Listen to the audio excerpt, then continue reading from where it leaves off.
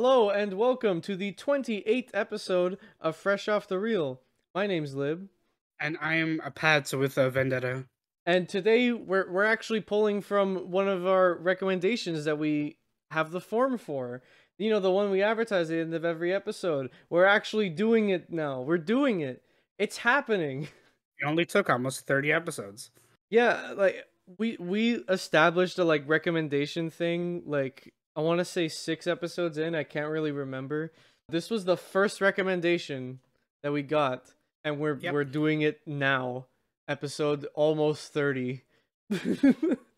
It's funny because story time for the listeners, but technically this is a paid Oh yeah. recommendation because our lovely friend Nat K1K10K on Twitch recommended this movie, and she gave me a coupon for a free Cineplex rental, and she was like, use this and watch V for Vendetta, and then reviewed in the podcast, and then I didn't use it. And then we didn't review V for Vendetta.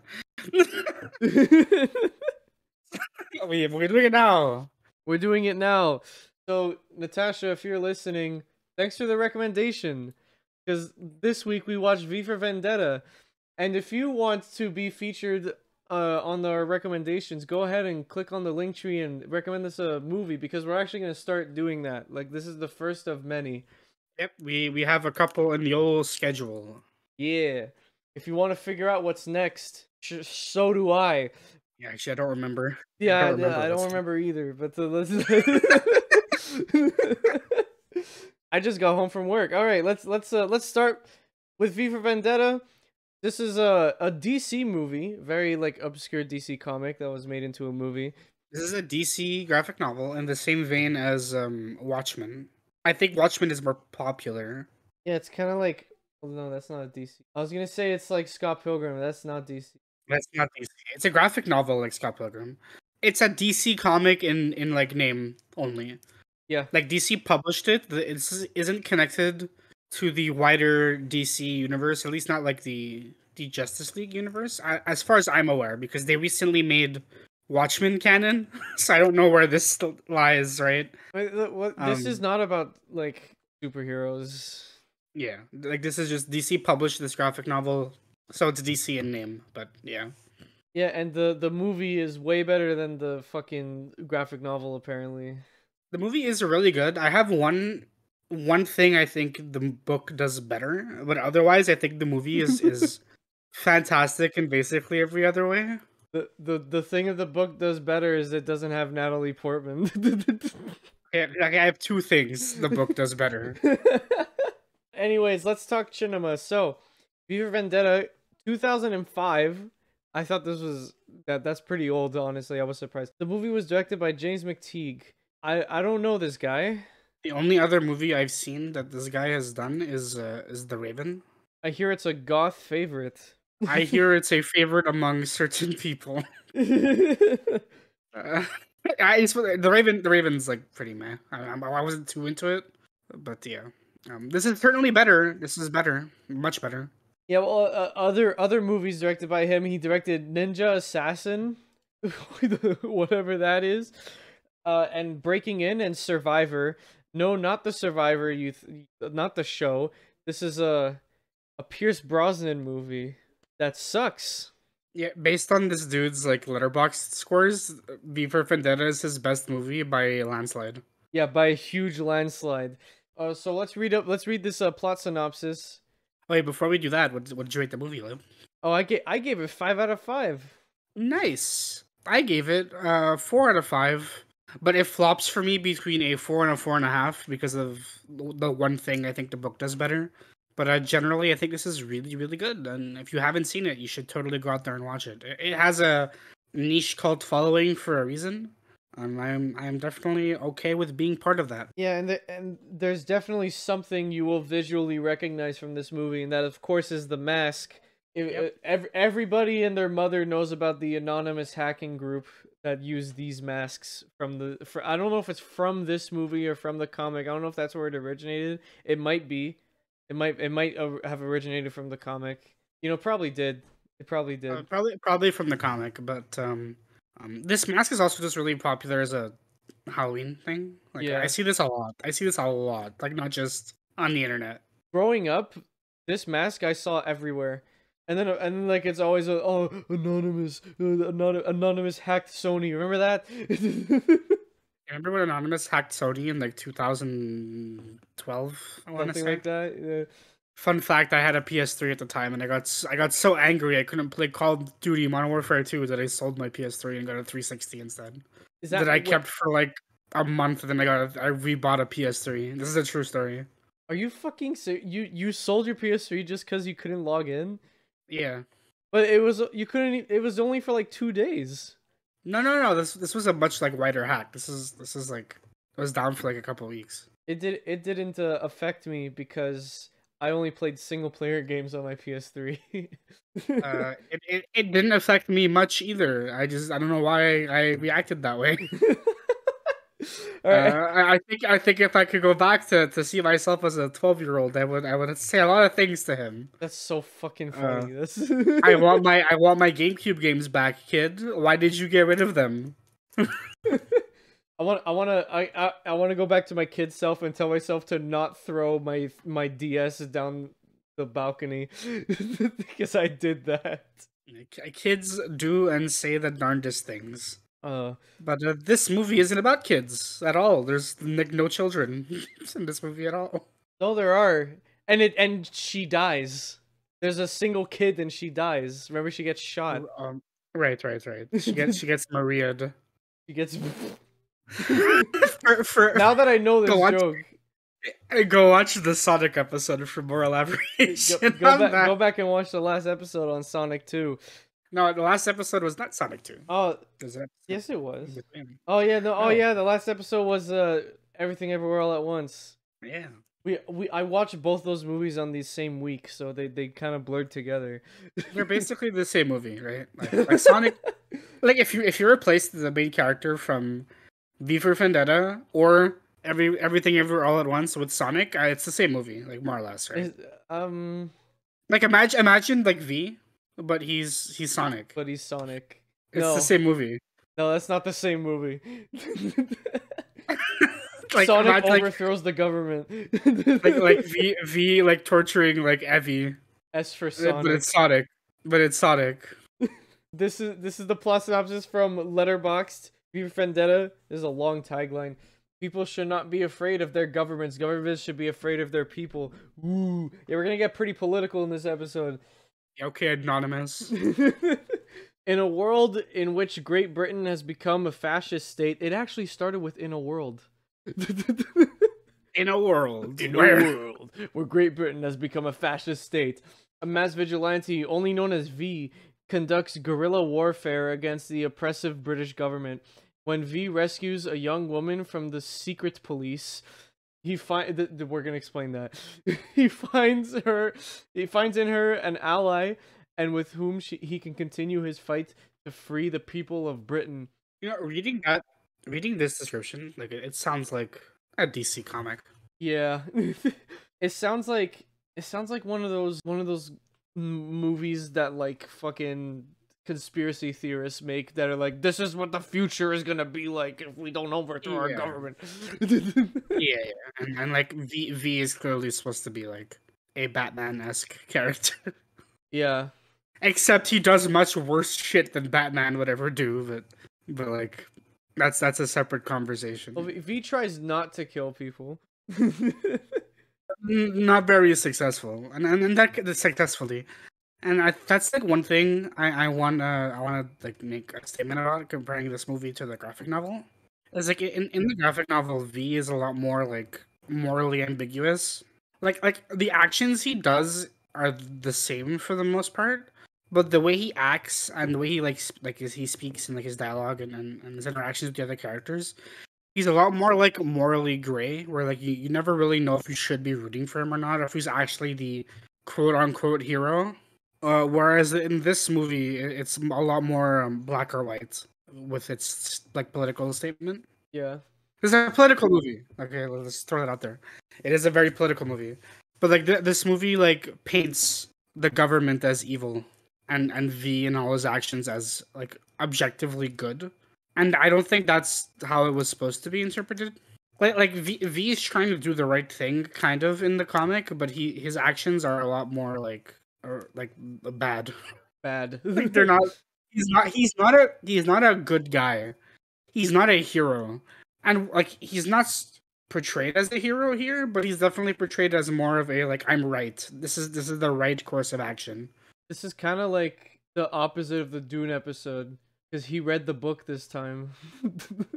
Well, I read this in like Watchmen as like a kid because I was an edgy teenager. Oh boy. What's a kid gonna do with the knowledge you read from V for Vendetta? Nothing. I didn't even understand it until I got older and I read Reddit posts about it. But like, I was like, oh, I'm angsty. I can't read Spider-Man anymore. I have to read comic books for adults. Oh, I read Watchmen Punch the Blood. As if Watchmen isn't like childish fucking slop. Like But the anyway, fucking Suicide Squad. we're not talking. Yeah, exactly. Like it me reading Watchmen and V for Vendetta as a kid and trying to get something out of it is like me like a child watching Suicide Squad, like the original Suicide Squad.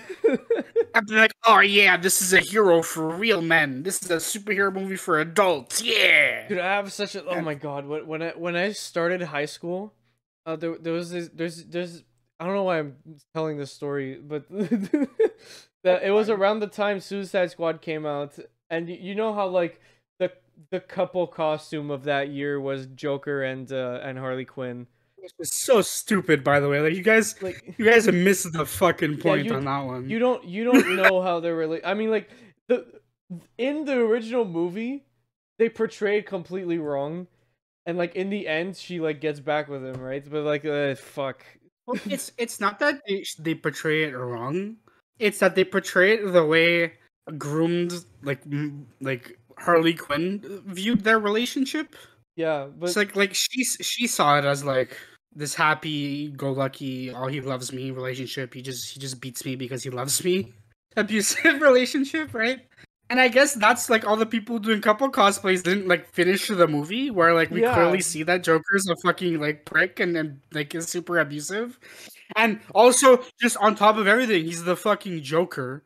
like like full stop, forget like the fact that maybe he's a nice guy. Like no, he's the fucking Joker, guys. Like come on. And then so the reason why I'm telling this story is because there's this couple that throughout my entire high school years from start to finish they were together, and I think they're still together today. God bless them, man. That's insane. But every single Halloween, and I mean every single Halloween, they both had the exact same costume. He would be Jared Leto Joker, and she would be Harley Quinn. I don't want to comment on the state of a relationship I don't know the people involved in, but I think they missed the point of that movie, or they didn't watch it. I don't think they watched it. I just don't think they watched it at all. That's very possible. You think people did like AV and V couple cosplays? You think that was a thing? I don't know about. Well, you think like every Halloween a girl should shave her head or wear a bald cap? I think wear a bald cap is more likely, but. And then the other guy would fucking dress like Zorro but put an anonymous mask. Yeah. And again, they would be missing the point of their dynamic completely because he fucking like tortures her in this story. But anyway, this movie, so it takes place in this universe where like the United States is like destroyed, pretty much, and like the only like big main major city that speaks English, I would assume, is Britain, and so the government was like, let's fucking enslave everybody to make sure everybody's alive. But of course that gave all power to government, and then that's where the message of the movie comes in that we're not going to go over a lot of because we're going to start sounding like conspiracy theorists. This is in the movie. We don't believe these things. Yeah, we are not going to be giving our opinion on the things that happen in this movie or like the real life equivalent of these events. We're just going to be talking about them as they are presented in the movie. It's a DC comic. Don't take it seriously. As much as I would love to, Batman is not real either. And if Batman was real, he would be arrested or dead. Speaking of Batman, I've seen a bunch of articles compare this to the Batman and saying that the Batman is this generation's version of V for Vendetta. And I think, again, going back to what we were saying about people not watching, did they not watch V for Vendetta? Did they not watch the Batman? Did they not watch the Batman? Yeah, The like Batman has nothing to do with the government. Yeah, this isn't. It's like they saw the word vigilante and then they stopped there. Oh my god! It's like I get like yeah, I guess like Batman's a vigilante and V is a vigilante. They both wear masks. They're the same person, right? Batman is V. Speaking of who is V, we don't know. It's never revealed, and that's one of my favorite things about this movie. It's implied that somebody in this movie is V, but we'll never know. I've seen theories that it's the one of the cops that only gets like 3 lines. We're never gonna know, and what I like about it though is it doesn't matter, right? Yeah, it could be anybody. That's the whole point, right? It could be anybody. Like that's the whole climax is based on that. Anyone can wear the mask. There's your Spider-Man reference for today. Oh wow, I didn't even. But yeah, it's like V's whole shtick is he's trying to like start a revolution, right? So like who he is doesn't matter because he could be anybody. You should still be doing the same, right? Like that's his whole stance. And I think it would have led to like a kind of cop out ending where like he takes off the mask and oh, it's big reveal because like it ultimately doesn't matter. Unlike a character like Batman, who again I don't know why these people are being fucking compared. Like Batman's identity does matter. It's very important to his story, right? So like you can't replace Batman with like a random Joe and get the same kind of investment or the same kind of story arc out of it because Batman's identity is super important. The V's isn't. V is an idea, like the Joker. V is an idea manifested, right? V wants to create a society in that which we live in. V is in this movie. He slowly kills all the people in power, the government. In this movie, the government's portrayed like what's the best way to describe? Like the Emperor in Star Wars.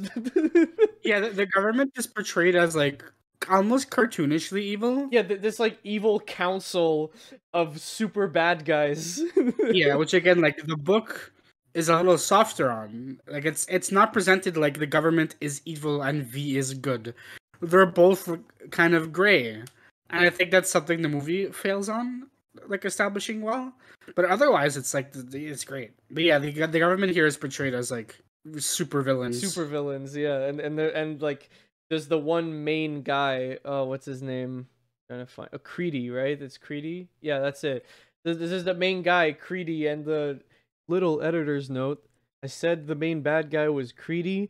That's not his name. It's Sutler, played by John Hurt. A fantastic performance.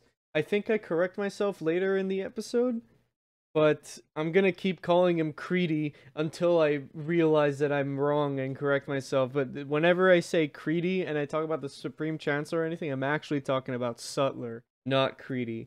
I was just being a dum-dum. Alright, back to the episode. What do they call him? Supreme Chancellor? It's like... The government is like World War II Germany. Yeah. I think that's what it's supposed to be, like a model of... Yeah, it's probably supposed to be, but like I don't know if it like that wasn't the intent of the story, right? That wasn't the intent of the original. I think the movie might be trying to tell a different kind of story, but like this the same story, but like maybe they thought audiences were too like dumb. Maybe not dumb, but like they didn't want to portray they didn't want to portray this kind of story as any other way because they don't want to like mold their mindset about real world events, right? Especially like America, right? Like America has America has their version of what happened during X or Y event, and then there's like the opposing side has their version, and then there's like what actually happened. Somewhere in the middle is what actually happened. And I feel like the book is what actually happened, and the movie is the government telling its version of what happened. If that makes sense. Yeah, that makes sense. I get that.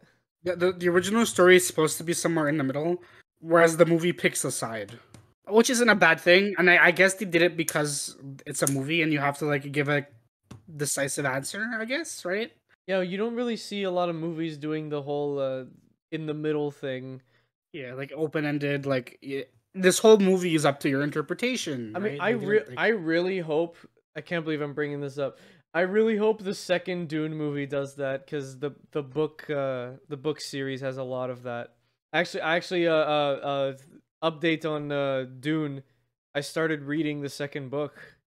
Nice. Yeah, it's really good. I haven't read the first book I read the first book years ago, and I'm finally starting to read the second book. You're gonna be excited for that Dune 2. I really hope they make movies for all the books, man. Oh, yeah, Fuck. Dune 2 is Dune 2 is still the first book, yeah. Right. Like I was talking about that with my friend. I was like, if they do the rest of the books, they have to do one movie per book at this point. Because if they keep making them two parts, it's gonna be 12 movies. Hey, listen, Dune got nominated for a bunch of shit. Maybe investors are into that, right? We're gonna be at the year 2090 before the last Dune movie comes out. The last Dune movie will be on the year Dune would be happening for real.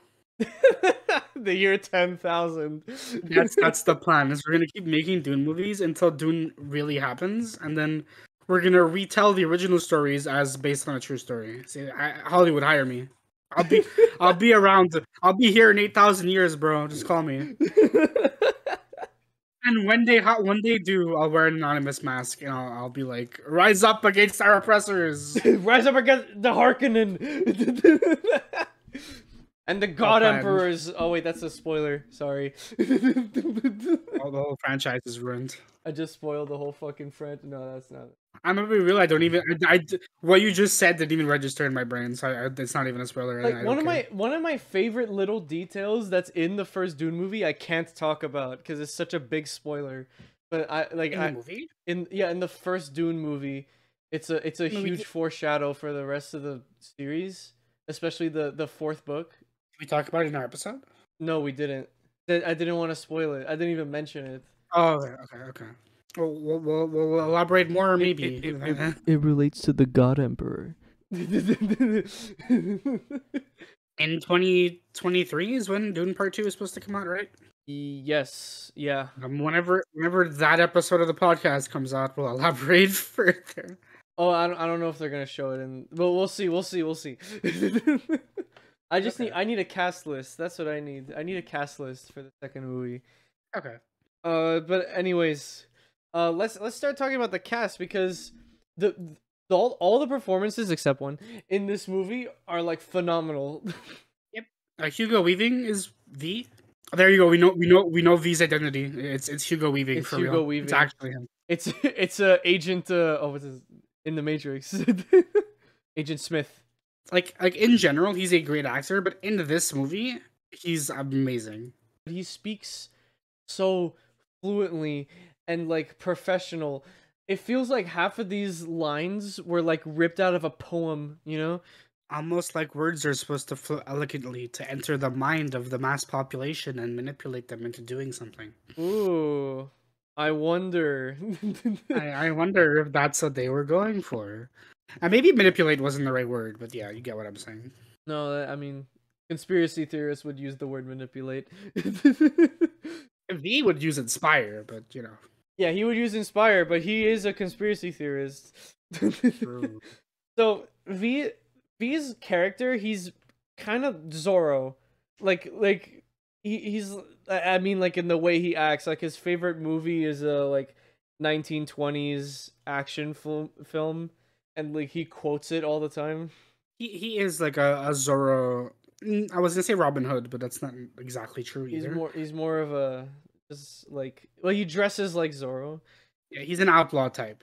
Yeah, he's a vigilante, if you will.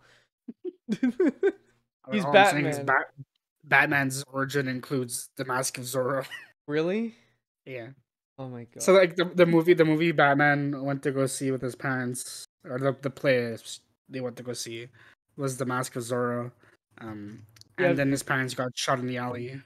V probably went to watch it and was like, I want to do that. V watched Thomas and Martha Wayne get shot and did nothing, and then decided that he couldn't live with himself unless he started taking a stand against the government that killed Thomas and Martha. So this movie takes place in the far, far future of 2015, where basically, like, everybody is locked in their houses after a certain time, and if you're caught outside, you like go to jail or something. But if somebody catches you like speaking ill of the government, they'll lock you away forever, and you'll never see. Or they'll probably kill you. They don't tell you what happens, but most likely they kill you because the government is trying to keep, quote unquote, keep the peace, but it's what's more happening is population control. Yeah. Again, like, depending on who you ask, maybe it's maintaining the peace, maybe it's population control. And V is trying to. This is the part I'm vague about. Like, there's this story of like in like the 1600s of this guy where on the 5th of November he like overthrew the government or something, and and then everyone prospered, and that was.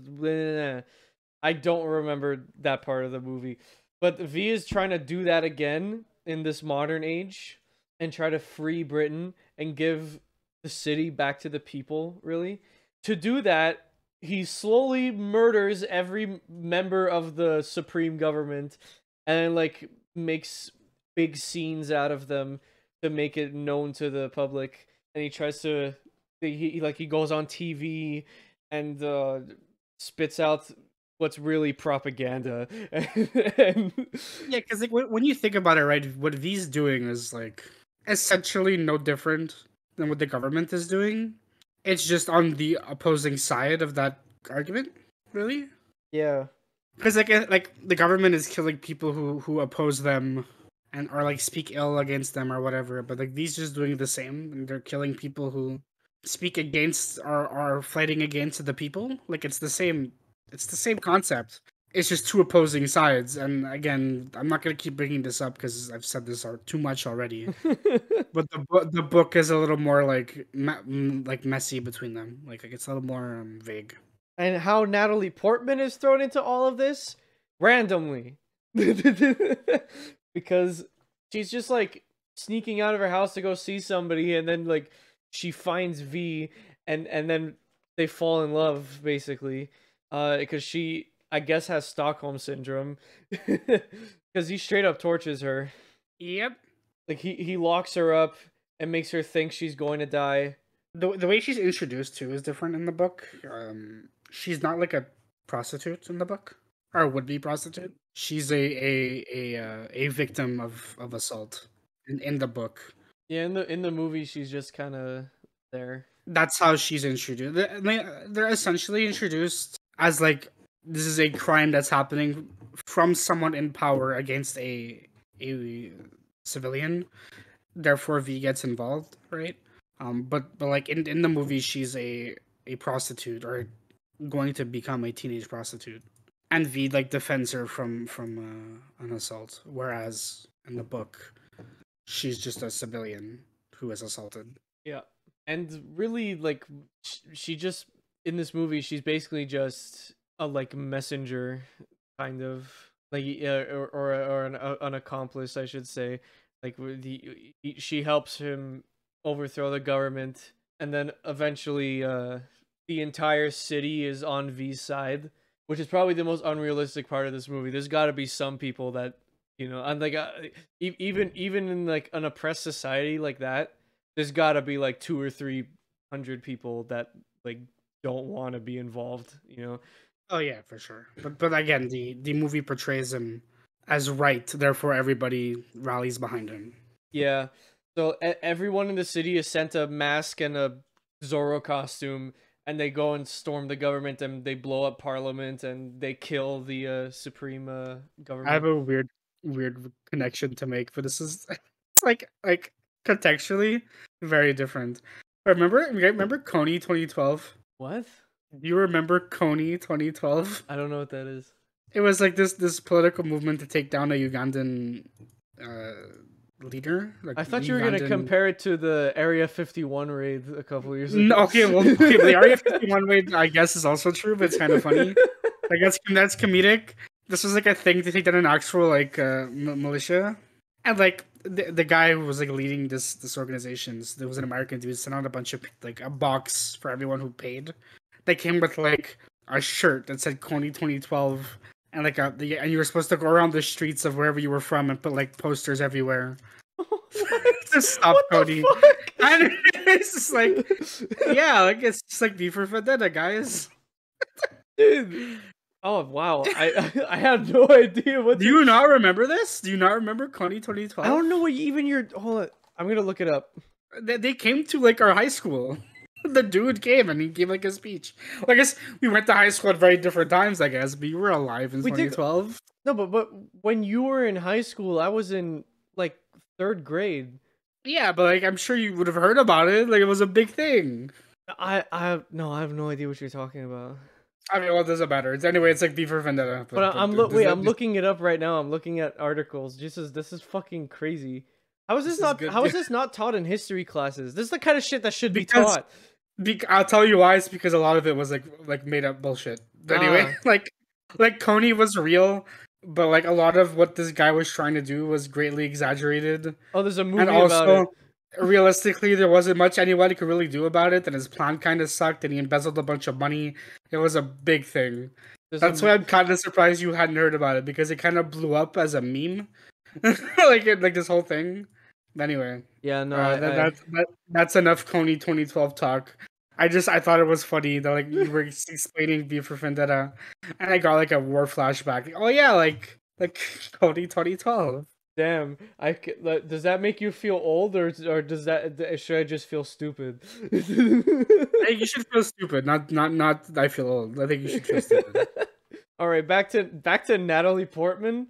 This is the only performance in the movie I don't like. She had to put on an accent, right? Like she's not British, so she had to put on a British accent. I'm gonna be honest, it sounds very fake. I don't like the. It doesn't sound natural. Yeah. It doesn't. It sounds like she could have used a bit more accent training for this movie. But you know what? Like it works for what it is, right? It's just a movie, but still. Well, my take on that whole thing is like, if why not? Like, because like I'm sure getting a British actor would have been easy, right? Yeah, I'm sure it would have been easy. Like you could make the argument it was like, oh, but it's 2005. It's 2005, and like Natalie Portman was a big name in 2005. Not to say she isn't still like noteworthy actress, but like 2005 was fresh off like Star Wars. Yeah, well, this movie came out right. I think either right before or right after Episode 3. It was either right before or right after. I can't remember. Yeah, so like Natalie Portman was a pretty big name at the time, so I got like that's why they went with her. But I feel like like instead of getting actors to do accent training, why not just get native speakers to do these movies? But I guess that's a different conversation Hollywood's not ready to have. Yeah, but and you know what? The same thing could be said about today about American actors. If you're making an American movie, why are you casting British actors with American accents? Just cast an American actor. It's always funny to me when I hear like when I first heard Andrew Garfield or like Tom Holland's like normal speaking voice. I was caught off guard. I was like, wait, hold on, what? The fucking idea that the only movie that Andrew Garfield is in where he uses his normal speaking voice is Hacksaw Ridge. Like, what? That's the only one, and he's in so many movies, especially these days, but he's always an American role. He's always an American, and the thing is, he does different American accents in all of them. It's not like he has one definitive American accent for movies. He does different ones. Yeah, whereas Tom Holland, he sounds exactly the same as Nathan Drake and as Peter Parker. But then if you watch Devil All the Time, that his performance is fucking beautiful in that movie. Yeah, because he's not speaking in a language. He's not an accent. He's not like native speaking it. I think he shines in that movie. That movie is not great, but he definitely shines in it. Yeah, and I do love his performance as Peter Parker. Don't get me wrong, but I don't know. And like that's also not to say that like Andrew Garfield is insane. Like Andrew Garfield is insanely talented. for being able to do what he does. Yeah, no, I think his performance as Jonathan Larson was the best performance of 2021 in my opinion. Like he's super talented, but it's kind of funny. Like why not get British people to be in these movies? Why are we still casting white people as Asian characters?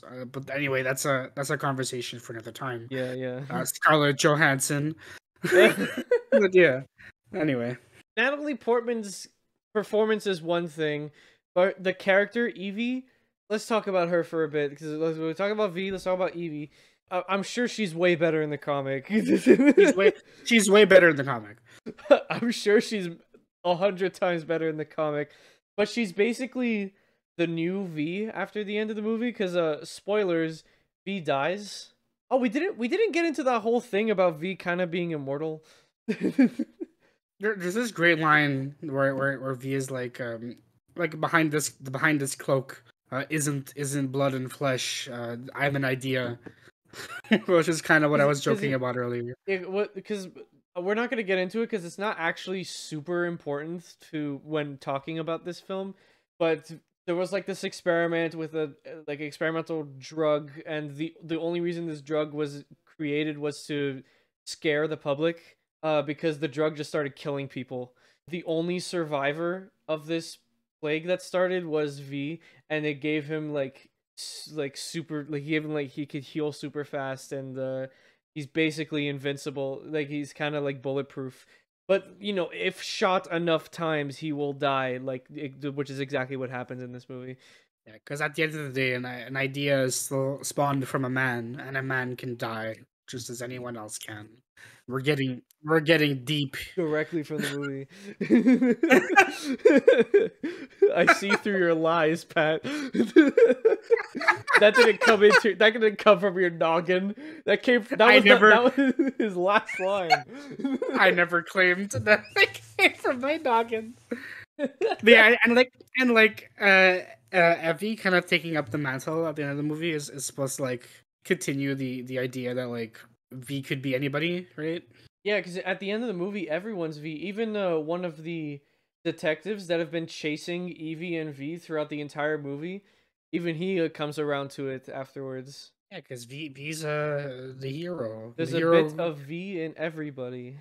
The hero of Britain deserves, but not the one it needs right now. Also, you want to know why he chose the name V? It's not for the word vendetta. It's because he was patient number 5 at the hospital when they gave him the drug. Cool, right? Who else is in this movie? We have Stephen Fry as like the guy that Evie keeps seeing. Yeah, Deltrich. I don't remember his name. Yeah, something like Gordon. His first name's Gordon. John Hurt is in this movie as well. Yeah, he's in he's in Spaceballs. He's in like Hellboy. He's in Hellboy. He's in Kingdom of the Crystal Skull, everyone's favorite Indiana Jones movie. Who does he play in this? He's one of the government people, isn't he? Yeah. Chancellor Adam Sutler. Yeah. He's in Alien. He's a Doctor Who for all you Whovians out there. John Hurt's great. John Hurt's really good actor. Yeah, he's the main bad guy. But Lib, this movie's not supposed to have a bad guy. Oh, you're right. Oh, fuck. I picked a side. Damn it. He's the War Doctor, so he makes me feel all warm and fuzzy like my grandpa. I want to give John Hurt a hug. I love him. He's great. He's John Merrick in The Elephant Man. You know, that movie that film teachers force you to watch. That's that movie I've heard of and have not seen. Yeah, take a film class. The teacher's going to force you to watch it. I took 2 film classes. They did not make me watch it. Did they make you watch Citizen Kane? They made me watch Citizen Kane. They made me watch No Country for Old Men, which became one of my favorite movies of all time. Good movie. Haven't seen it. They made me watch The Shining and then told me to write a paper on it as if I saw it for the first time. But I had been watching it like every year for my entire life up to that point because I love The Shining. But the rest of the cast is great. Like everyone in this movie is great. My only problem is really Natalie Portman, but her performance and her character, Evie, on its own, didn't ruin the movie for me. I still gave it 5 stars in the end. Yeah, like I think this like overall the acting here is great. And the music in this movie is great too. This movie is really well shot as well. Like I wish I could like talk about more specific things, but this movie, on like a production standpoint, is fantastic. Yeah, this was a shot by the same guy who did The Princess Bride. And that movie shot really well too for being a parody film. I did not know that. Yeah. What's his name? Adrian Biddle. But he also did The Mummy and Alien. Okay, more fantastically shot movies. Yeah, Okay. more. Yeah, he's a big name in like late '90s, early 2000s movies. When movies were good, the 90s. Honestly, dude.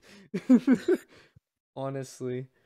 I hope we hit another like renaissance of movies like one day. It's not gonna happen. Yeah, I Not don't think gonna I happen. don't think it's gonna happen. It's because you want to know why we're never gonna hit a renaissance of good movies anymore. The market is overly saturated with superhero movies. That's why it's never gonna happen again. And the thing is, that's what audiences want. So like, I don't blame Hollywood for releasing 10 superhero movies a year because that's what sells. And at the end of the day, Hollywood's a business and they have to make money. Like, So imagine if superhero movies were out of the equation, and then we just got a movie like Power of the Dog. People would die for that movie. But now, since because we have our modern worldview, and then we watched Power of the Dog, we're like, this movie's kind of mid. Like, well, that like I saw a take on TikTok that really pissed me off because like people were saying that like Marvel and Disney should make make MCU movies about not superhero characters. Like, how about they make a movie about a religious person coming to terms with the fact that Norse mythology and gods are real, and that his religion isn't what he thought it was. Or like let's make a movie about a family who like came back after the snap and like half like their children are 5 years older. I'm like, guys, you're describing other movies. You want Marvel to make movies that you're not watching right now. yeah, that's the thing, right? Like, those are good concepts. They could work if they were done well, but that's like for a comic book or for a novel. Those were good as novels these days. Like, if V for Vendetta came out today, nobody would watch it. It would just be viewed as a like, people first of all, people would cancel it right away. Yeah, nobody would watch it, or everyone would be like, "Oh, this is like Batman Light." Yeah. It's too overly saturated with superhero movies that are exactly the same nowadays. And that's why we're never going to have a renaissance of film anymore. It's the same thing with music. We're never going to have a renaissance of music anymore cuz everything's rap now. It's a shame because like people are so close, right, to like having a point. Or like, but the problem is they're asking for something that they have and they're just not watching. Like, if you want like character driven movies, like if you want character studies, they exist. So they're out there. You're just not watching them because you're going to watch Endgame again. Yeah. Right? Yeah. There's a reason why right now what is considered to be the greatest film of all time is a fucking overly stupid multiverse movie. You think that would fly in the 90s? No. Oh, it's too weird. Nobody would watch that. They'd be like, "What the fuck is this?" I'd rather watch something serious. And the thing is, I don't see people like I don't think everything everywhere all at once is gonna do too well. Unless it gets nominated for like Best Picture or something. People aren't gonna like general audiences aren't gonna watch it. Yeah, in our episode of Everything Everywhere All at Once, go ahead and listen to it. It was the last episode. We make a lot of points on how this movie is one of the best produced movies we've ever seen, and it should be nominated for a lot of categories, and it probably will. And that's the only recognition that movie's going to get. Did you know about Coda before the Oscars happened? No. Would you have known about it if the market wasn't overly saturated with all the movies that are exactly the same? Probably. You would probably know about Coda, and people would probably be like, "Oh yeah, this is definitely gonna get an Oscar nomination." Because nowadays, how many times have you watched a movie and then been like, "Oh, this might get an Oscar"? You never do that anymore, right? Like, it doesn't happen anymore. An alternative question is, how many times have you gone to the theater for something that wasn't a pop culture movie? Yeah, like when me and Pat went to watch Everything Everywhere All at Once, the theater was completely filled with people who genuinely adore film, the people who love movies, and like I was hearing conversations around us, like these are all people that were like that knew about this movie and came to watch it. Like, we made this point in the episode, but like, who, if Coda just came out, right? And Coda didn't get a theatrical release over here where we live. But if it did, nobody would be like, let's go watch Coda tonight, you know? You would have to plan it out. Like, oh, there's this great movie I heard of called Coda, let's go watch it. Yeah. And that's not to say I don't like superhero movies, because I love them. I watch most of them. Doctor Strange is coming out in like a couple days at the time of recording. Yeah, we're all going to watch it. We're going to watch it together. We're all excited to see it, and we're going to be talking about it. That's like the next episode, I think. Spoilers. That is actually the next episode, yeah. Yeah, that's not to say we don't like superhero movies, but I think the abundance of superhero movies or just pop culture action movies have like kind of just like taken us far off the path of this film renaissance we could have, because people are on the right track. They want movies, like they want to see the lives of like the people who survived the snap, or the people who came back to find that their family moved on without them, right? Like people have this idea in their head that they want to see these movies. But the problem is they're looking at Disney to do it, when instead they have to think that these movies already exist. You're just not watching them. Yeah. And because you're not watching them, they're not being made. They're like, more of them aren't being made. That's why it's so important to like watch movies you've never heard of, watch movies that have bad reviews. Watch anything that piques your interest, because you never know. It might be the next V for Vendetta. We found a way to wrap that back around, because that was a bit of a tangent. We brought right back to V for Vendetta, yeah. That might be the best tangent we've ever had. Well, it's something I'm really passionate about, and I'd love to have like a, maybe we could do that like on an episode one day. It's just like just chatting, you know, because it's just an interesting topic. These days, with the technology we have, with the cameras and the talent that we have today, with these amazing actors and actresses and these amazing directors and producers and cinematographers and editors that we have these days, we have the potential to make a new renaissance, to restart the way we look at film. But Hollywood is too scared to do it. And I think they know they can do it. And there are some directors that push forward to try and do that, like Christopher Nolan pushes forward to try and hit that standard.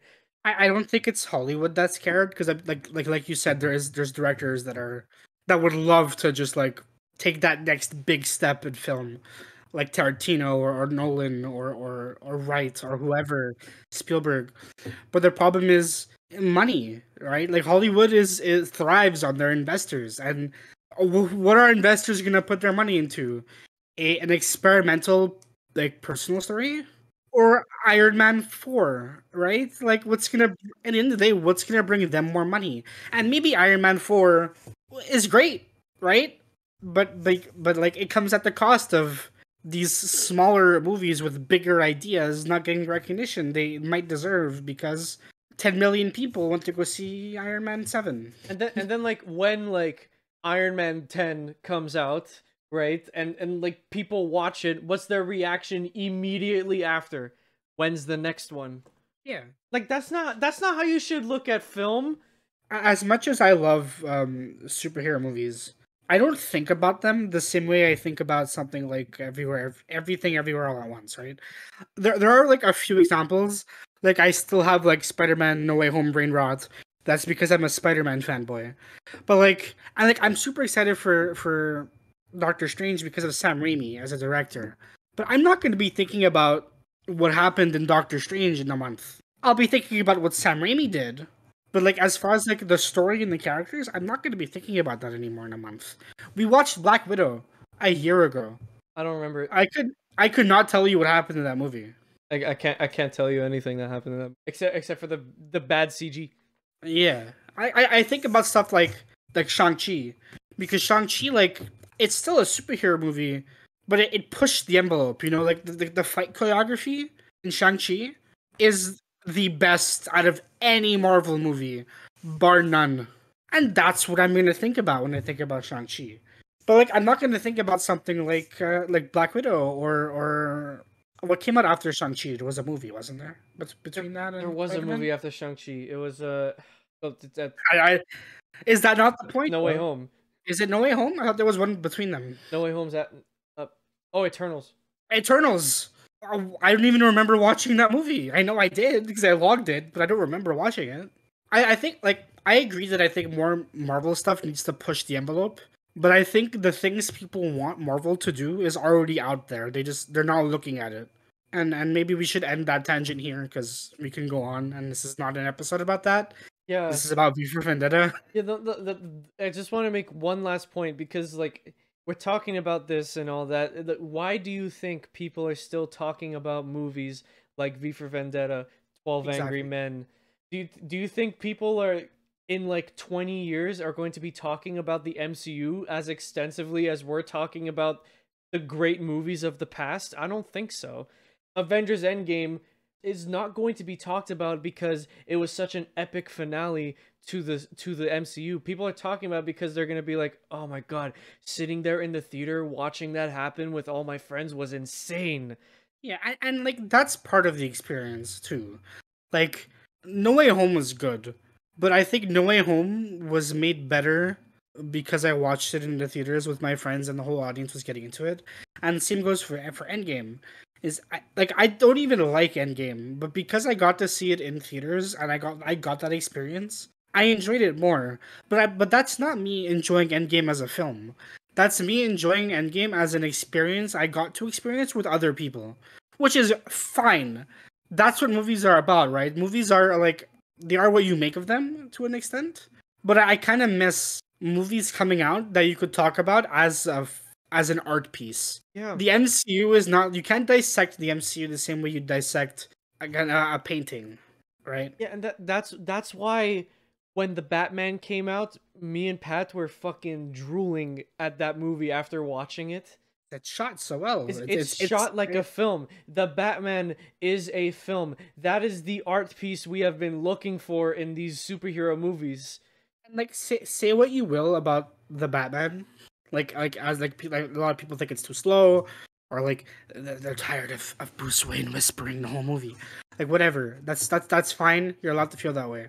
But I think the way Batman is shot and edited needs to be like the gold standard for superhero movies going forward. Because I think that the best part about the Batman is that if you take away the superhero stuff and all the things that like make it pop culture and cliche, behind all of that is a character study of Bruce Wayne, and that's what we need. But okay, we'll stop there because we got on for a while. Hope you guys enjoyed that. yeah.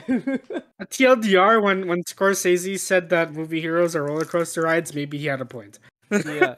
All that's to say that V for Vendetta really did that for the early 2000s, and there probably won't ever be another movie like this.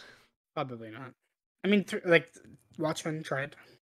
Watchmen tried. The thing that fucking ruined Watchmen, I think, is just because it was directed by a guy who doesn't like comic books. I think it was directed by a guy who doesn't understand the comic book. No, he says he loves reading comics. I just think he's lying. Let's not summon the Snyder cult. Well, with that being said, V for Vendetta, great movie. I highly recommend it. We're gonna move on to our next segment, Hot Off the Presses, segment where we talk about movie news. And there's a lot happened here. A lot happened because CinemaCon was this week. It ended 2 days ago. We took a week off, so there was that. But yeah, CinemaCon did happen, and there's a lot to talk about there. So you want to just jump right into it? Yeah, let's jump right into it. So one of the first things that we got at CinemaCon was we have some news about every Spider-Man project and every DC project. They got delayed. All of them. Every single DC project got delayed. Every single Spider-Man project got delayed by about from 6 months to a year. It varied per movie. The super sad thing is that Across the Spider-Verse was delayed from October 8th to April 13th. I want to say it was a pretty hefty delay. Yeah, that's a chonker. I was actually super excited. I was like, oh, it's coming out on my birthday month. On the opposite end, we did get a title confirmation for Spider-Verse Part 2. It's no longer going to be called Part 1 and Part 2. Now it has its own title. It's called Beyond the Spider-Verse. And yeah, it's supposed to come out in 2024, I believe. with the delay for the DC movies, Black Adam has been delayed to October 21st, which is my birthday. Black Adam is my birthday movie. And I've done this research before because I was always super curious.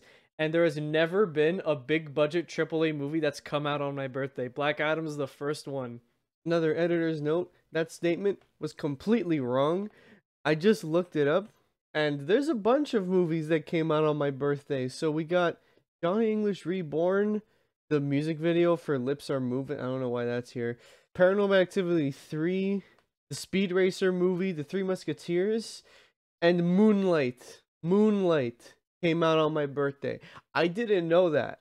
I just looked it up right now. Also, the #1 movie that came out on my birthday is called Boo Amada Halloween. I don't know what that is. We also have Rockabye, Rebecca, and some other obscure ones I've never heard of. But yeah, I didn't know that. I thought Black Adam would be the first big budget one, but there are multiple big budget ones here. I mean, Moonlight is here, so yeah. Yeah, I was just wrong. The Rock, baby. Yay, I guess. Moving on, another thing that we got confirmed is the Batman 2 is officially happening, and Zoe Kravitz was confirmed to be returning. We kind of knew this already, but now it's actually official. Yeah, I don't think anyone is really surprised about the Batman 2 happening. But yeah, that's the thing. To go back to CinemaCon for a second, because the Batman 2 was confirmed at CinemaCon. We also did get trailers at CinemaCon, as well as like test footage. I'll call it test footage, but it's more like beta footage. They showed 15 minutes of Across the Spider-Verse. Yeah, they showed 15 minutes of Across the Spider-Verse. They showed like 20 minutes of Multiverse of Madness. We got trailers for stuff like The Flash. We got footage from Shazam 2, Aquaman 2, Wonka, Hamlet's Lot, Don't Worry Darling, the new Olivia Wilde movie. The Elvis movie got footage shown at the CinemaCon. A lot of stuff was shown at CinemaCon. I hope we get to see this stuff at some point. Or at least the trailers, we get to see them. But we do have descriptions of what happened in this event. We got confirmation for Spider-Verse, for example, that a Vulture is in it. Neat. And the version of Spider-Woman is the pregnant one from like the 2017 comics, I think. So that's cool. Cool. I don't know what he's talking about, so. Yeah. So, an obscure thing that got revealed is James Cameron still thinks Avatar is relevant. We know this. We got a trailer for Avatar 2. It is called Avatar: The Way of Water, and apparently from again we haven't, the trailer's not public yet, but from descriptions they said it looks breathtaking. I'll have to see for myself because Cyberpunk 2077 looked breathtaking. Okay, to be honest, that game looks gorgeous, but whatever. When it works. When it works. Oh, wait, what? I didn't know about this one. Pat added a bunch of stuff to the list last minute that I didn't see until right now. So, the Marvels and Ant-Man 3 swapped release dates. So, Ant-Man 3 is coming out first. I guess they're doing this because Miss Marvel is a show, and they're going to wait until people have time to watch that, and then make the Marvels come out. Yeah, because she's in it. Like, it's confirmed she's in it. We got like a poster. I mean, it's called The Marvels. Like, I think from the title you would know, like, oh, there's Captain Marvel and Miss Marvel. There they are. And there's Monica Rambeau. May or may not be a variant that we'll talk about soon. We'll see in Multiverse of Madness next week. So John Watts was directing the MCU Fantastic Four movie. He has decided to walk from the project. It was completely amicable. John Watts has just decided that he wants to take a break from superhero movies. So he is no longer directing Fantastic Four. But he was also confirmed to be returning for Spider-Man 4. As well as, obviously, Tom Holland is returning as Peter Parker, and Zendaya is confirmed to be returning as well. No confirmation for Ned Leeds yet. But if them two are coming back, he's probably gonna come back. I hope if Zendaya returns, it is for a much smaller role because of the ending of from No Way Home. Yep. You know what? In that case, then Ned might not even be in the movie, unless he's Hobgoblin. Ooh. Next up, we have a few confirmations from the new Doctor Strange trailer. So Monica Rambeau is a character from the comics that not a lot of people know. I've never heard of her. She's in WandaVision and she's in Captain Marvel. She's the kid in Captain Marvel and she's the agent in WandaVision Yeah, who gets powers in WandaVision. like her mom was the pilot in Captain Marvel. Yeah, yeah. In the recent Doctor Strange trailer, it was confirmed that the Captain Marvel that is part of the Illuminati is a variant of Monica Rambeau. It's a Damn. lot of words, multiverse shenanigans. Yeah. Also, I'm just throwing this in. Speaking of Multiverse of Madness, we got this super cool white poster for it. I don't know if I'm allowed to put it up, but like I'm not going to put it up on the YouTube channel just in case. But if you just search up Multiverse of Madness white poster, this is, I think, the best MCU poster we've got so far. Like this, it looks. Oh wait, no, never mind. That's a lie. It's the second best. The best one's coming up. But it looks really good, and you could see like in the glass, there's like 4 different types of demons. This movie looks like it's gonna be a fucking thrill ride. It's also a very long movie. But moving on. I think that we're done with all of the CinemaCon stuff. I think that was all the CinemaCon stuff. Yeah, we've been actually the John Watts and Doctor Strange 2 stuff wasn't from CinemaCon. That was public. Like, Oh, okay. the trailer is up there. Yeah. Speaking of, we were just talking about how we're so oversaturated with superhero movies. All of that from CinemaCon, that was all superhero stuff, except Avatar And Elvis. and Elvis. Jesus, man. All right, so that 70s show is getting a reboot. If you remember, there was another reboot a long time ago, that 80s show, which flopped. But we're getting that 90s show, which is actually going to bring back some of the main cast. The main characters look like they're going to be kitten ready. Kitten ready. Kitten ready. Off camera, I called them Kitten ready. Red and Kitty. So it looks like they're going to be the main characters, and the original cast might be coming in for cameos and short, small roles. Every cast member from that 70s show has been confirmed to return, except for Hyde. Who knows why? Next, 2 CW shows have been cancelled. Legend of Tomorrow has been cancelled at season 7, I believe, and Batgirl has been cancelled at season 3. Damn. I'm not gonna miss either. I could not get into Legend of Tomorrow personally, and Batgirl sucks. Batgirl sucks. Oh, Batwoman sucks. Batgirl is a different show. Well, then well, hold on a second now. Well, what's the new one called? Batgirl. Not out yet, though. No, I mean the new CW show. Isn't there a new one? Superman and Lois. I heard Superman and Lois is good, but it's not tied to the CW at all. So that's probably why it's good. Ah, I thought that was a CW. Oh well. James Corden, from the hit film Cats, is leaving the Late Late Show in 2023. One of our friends told us this yesterday. I guess that's how it got in here. Yes, that's why it's in here. You know what? Good riddance. I couldn't care less. He had a terrible talk show. I don't like talk shows. I don't like James Corden, so I did not watch the show. The only good talk show is Conan. I'll take your word on it. Hey, another kind of sad one here. So Andrew Garfield is actually taking a break from acting, not just as American characters. In acting in general. Acting in general. He was in 2 bangers and decided, you know what, I'm taking a break. Good for him. I hope he gets his rest. That seems to be something that's happening a lot here. A lot of people are taking breaks. A lot of actors are taking breaks. But I can see why actors it's very demanding to be an actor these days. You have to like give months of your life at a time to a project, right? Right. Next I put a bunch of Spider-Man stuff together. Well, it's Spider-Man related things. Oh boy. But Tobey Maguire was cast as Charlie Chaplin in Backloggd. Yeah, we knew for a while that Tobey Maguire was in Babylon, but he's Charlie Chaplin. Yep. Is he the lead? Is that him? I believe so. Ooh, Babylon is a movie that's coming out that's directed by Damien Chazelle, the guy who directed Whiplash and La La Land. So you're damn right we're gonna watch that.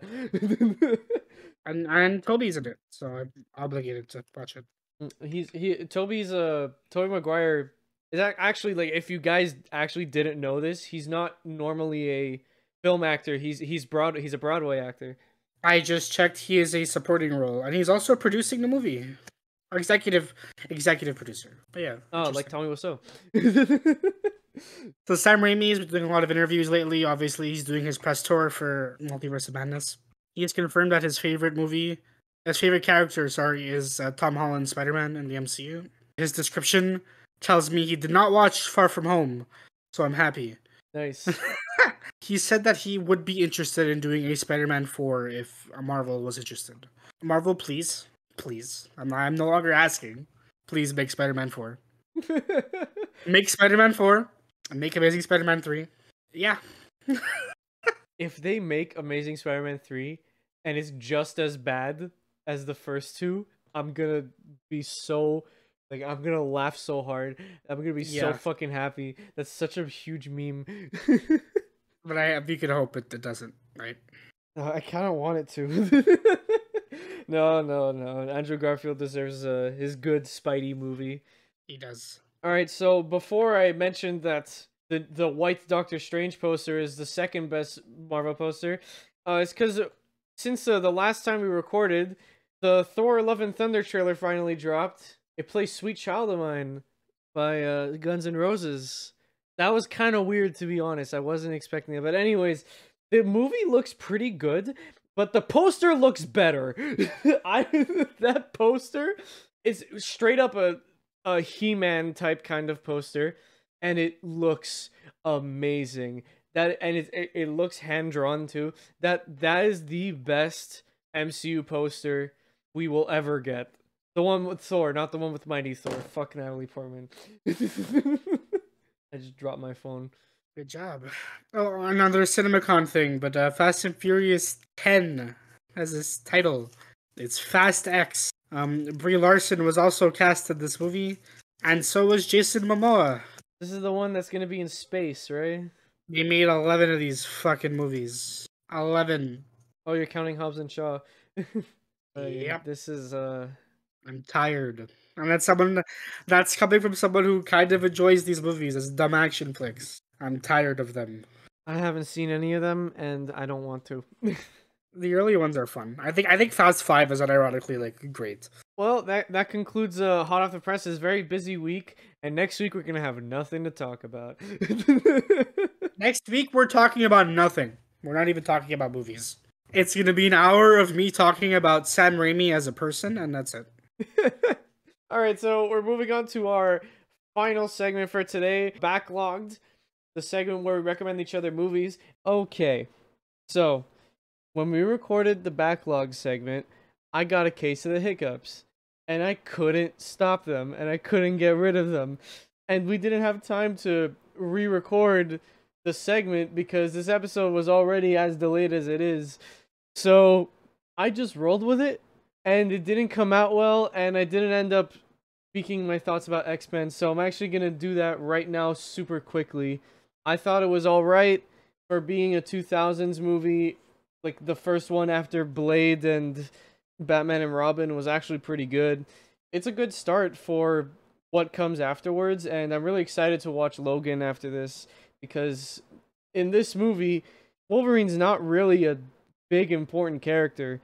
He's kind of just there for no reason.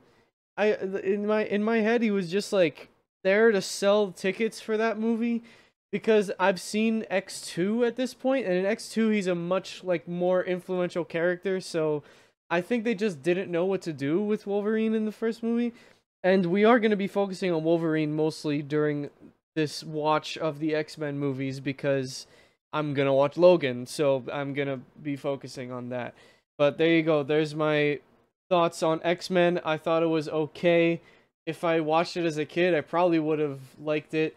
Mystique creeps me out, and after watching X2, she's climbing the ranks of hated movie characters, and I feel like she's going to meet Nebula up there, so we'll see. Anyways, please enjoy me trying to talk about X-Men and failing because my body hates me. Pat recommended me the very first X-Men because prior to the episode being recorded, we were talking about how I never saw Logan, and that triggered him, I guess. Yeah, it pissed me off. Because at one, I really want him to watch Logan because I think he'd love Logan. I think he would love it. I also think I'd love Logan. I know I love Logan. But also for you guys, I want to talk about Logan, and we can't do that unless Lib watches 10 movies. So I figured instead of waiting for Lib to watch them, I'll force him to. So if in 4 weeks, because I already have an idea of what I'm recommending him next time. So for 4 weeks, he has not seen X2. I will be recommending him X2. Oh fuck! I have hiccups. Why? Yeah, so that's what's happening. You have been warned. The audience has been warned. We are watching Logan, whether you want to or not. You okay? Fuck. I have hiccups, and it's me. And whenever I have to cough, and whenever I cough, I get a hiccup. Oh, fucking shit. Okay, all right. Okay, I'm good. All right, so yeah, this is all leading up to me watching Logan eventually. I need to watch even the bad ones. Fuck, I still have hiccups. Funny. It's funny because if anything, we're watching mostly the bad ones. Yeah, I have to watch the 2 Wolverine movies. Damn. Well, I gave X-Men 3 stars. I also gave it 3 stars. Yeah, it was directed by Bryan Singer, the guy who directed The Usual Suspects and Bohemian Rhapsody. It's very hit or miss for that fucking hiccups. You know, I don't care anymore. Yeah, this is also a 90s superhero movie. I think 99, 2000. right? Or like 2000, okay. Yeah, this was the first superhero movie to come out after Batman and Robin. You know, I said that. I don't know how right I am about that. Wasn't Batman and Robin 97? I think Blade might have come out between them, but don't quote me. These hiccups are pissing me off. Want to redo that part? No, I'm okay. It's part of the episode. It's part of the episode now. Fucking okay. Well, maybe having hiccups is your mutation, and you're an X-Man now. Oh my god, my powers are revealing themselves. Hold on, let me try to get rid of them right now. Ah, there we go. All right, they're gone. Oh no, they're not. Why do hiccups happen? You ever wonder that? I can't say I have, honestly. No, I don't think about it that much. I'm looking it up right now. Hiccups are caused by involuntary contractions of your diaphragm, also that separates from your abdomen. An important role in breathing. The involuntary contraction causes your vocal cords to close up very briefly, which produces a charismatic sound. Interesting. X-Man. Fucking shit. Nothing's working. I need to be scared. X-Men Origins Wolverine. Ah! Fuck, it didn't work. Am I good? Is it over? Nope. This movie was great. I watched it with a bunch of friends, and we all made fun of it. And Patrick Stewart plays a bald guy in a wheelchair, and he's the best performance in the whole movie because he's the only one that's actually trying. I think Hugh Jackman tries. Yeah, I need to watch the rest of them. I think he gets better, but I'd say he puts out a good performance here. Are these hiccups just gonna stay or something? Like I don't know if I should keep. I don't know if I should keep talking or not. No, keep. No, you could keep talking. It's only on my end. Fuck. Yeah, I think Hugh Jackman's fine in this movie. I think he's at his weakest, obviously, because it's his first appearance ever as Wolverine. But I think it's good. I don't think it's as iconic as Robert Downey Jr.'s first performance as Tony Stark. But he definitely does get better, and he definitely like becomes the face of the character later. It's nice to see him look all young and stuff in this movie though, because seeing Hugh Jackman now, and especially seeing Hugh Jackman in Logan, where he's aged up, it was nice to go back to him as little baby boy. Patrick Stewart's in this movie, and he's great. Ian McKellen is Magneto, the villain, and he's great. These are 2 fantastic actors who stay for the entire franchise for the most part, and they're great. I watched a review of this movie, and he said that Wolverine is too tall in this movie, and that's why he doesn't like him. Wolverine is too tall, but to not like him because he's too tall is stupid. Listen, I know everyone wants a short Canadian man to play Wolverine, but if you ignore the fact that Hugh Jackman is a colossus, he's a great Wolverine. Can I please stop hiccup? Please. Can I please stop? The thing that I didn't like about this movie, though, is like half of the people in this movie just like stand there because there's not a lot of opportunity for these performances to shine. Fuck. It's part of the episode now. I don't care. I don't care. This ending's scuffed because this movie's scuffed. It's the Fox cult. Yeah, they cursed us. They cursed me. They cursed, yeah. But I mean, I'm cursed by being here, right? This is pre-Spider-Man 1. And I think, like, because this movie has the same kind of cheesy comic bookiness that Spider-Man 1 has. Where, like, it hasn't necessarily aged well, but its age is kind of on purpose. And, like, Sam Raimi actually talked about that recently in an interview. Where, like, he didn't want to make a timeless movie. He wanted it to feel like Peter Parker from 2003 was on the screen. And that's why a lot of that cheesiness is, is the way it is. It's intentional. And I think X-Men kind of has that same vibe to it. I just think Spider-Man 1 does it better. Like it does being a cheesy comic book adaptation better. And that's all I have. That's all I have to say on X-Men, buddy. So like I have I have so much to say, but I can't fucking. Yeah, it's like right up. Like I have nothing left, bud. So you're gonna have to power through these hiccups. Okay. I'm gonna try powering through it. Okay, Halle Berry's in this movie. I forgot she was in the movie like 2 nights after I watched it. Actually. No, I forgot she was in the movie when we saw her. I'm like, oh, that's. And then you pointed it out. You're like, oh, that's Halle Berry. Storm has, I counted them. Storm has 3 lines. Storm has 3 lines, or more like 3 scenes where she speaks. Not 3 lines. She has 3 scenes where she speaks. She's just lightning. She's Pikachu in this movie. Like she exists to shock. You know what happens when you light a toad on fire? Same thing that happens to everything else. That's such a stupid line. Where does that come from?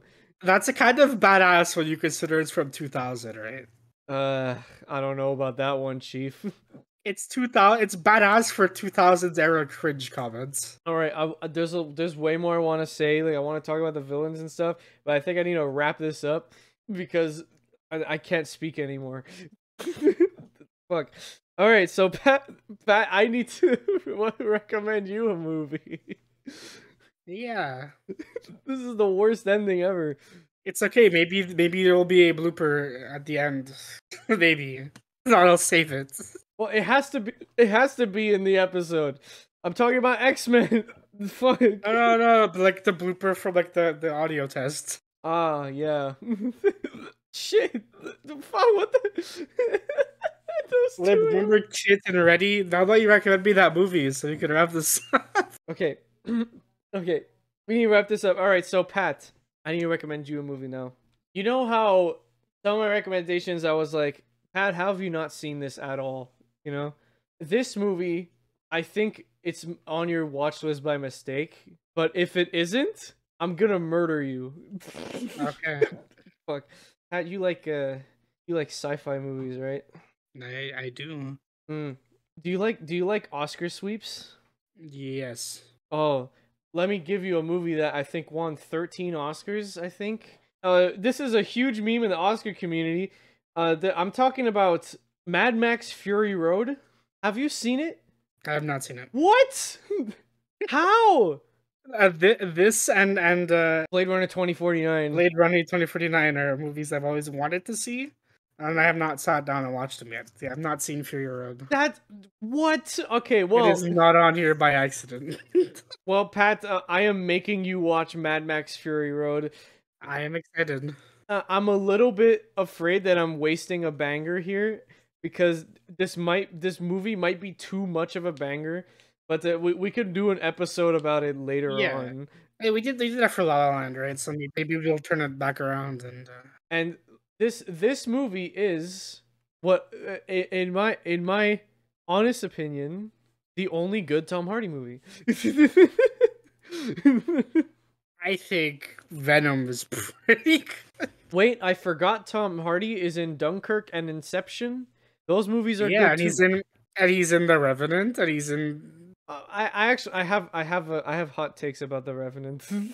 Interesting. You can talk about it when you're not dying. Yeah, well, I don't think I'm dying anymore. Actually, I think I'm good. He's in No Way Home. I said what I said. Yeah, he's in Marie Antoinette. I said you what I haven't said. seen it. You haven't seen it. Well, I don't know what Marie Antoinette is. He's in that Al Capone fucking biopic. What? that I haven't seen. I haven't seen it. What Al Capone biopic? What's it called?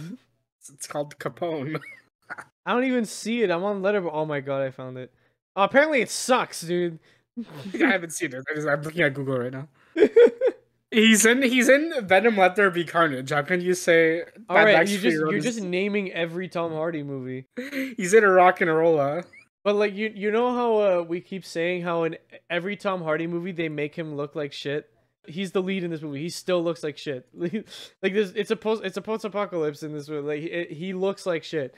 Well, he looks like shit because everyone looks like shit, right? So Yeah, everyone in this movie looks like shit. But like this movie itself doesn't look like shit. Directed by George Miller, who directed all the other Mad Max movies, but he also directed Babe and Happy Feet. So you know. There's a new Mad Max movie that's in production, but I'm preparing you for the new one, okay? You have to watch Mad Max Fury Road. I will. And with that being said, my hiccups are gone because I stopped talking about X-Men. It really was the Fox cult. X-Men kind of mid. There we go. I said what I needed to say. If you want to hear more about my opinions on X-Men, I guess wait until Pat recommends me X2. X2 is better. So I know. Thank you guys so much for listening to this episode. Make sure to check out the socials and the rest of the episodes, which you could find on the link tree, linktr.ee/freshoffthereel.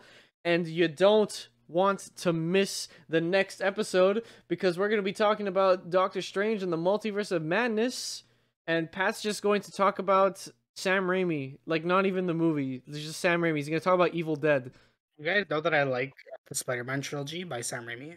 Evil Dead 2 is in his top 50 best movies list. Yeah, I might be editing that movie list like today because some opinions need to be elaborated on and some changes that need to be changed. Yeah, actually, I recently just made a top 50 list for my own. If you want to see any of our top 50 lists, our Letterboxd accounts are also in the link tree. See, look at that segue. That was perfect. You did it. This episode is way longer than I thought it was going to be. Yeah, legit. I think we've been going for like almost an hour and a half, right? It's been an hour and 34. Yeah, so yeah, it's gonna be long. Damn. It's cause we went on that tangent about how movies should be these days. That was a good tangent. Maybe we could do a bonus episode just on that we could elaborate further. Who knows? We'll Ooh, see. who knows? But that being said, thank you guys so much for listening, and we will see all of you in a theater near you. Bye. Goodbye.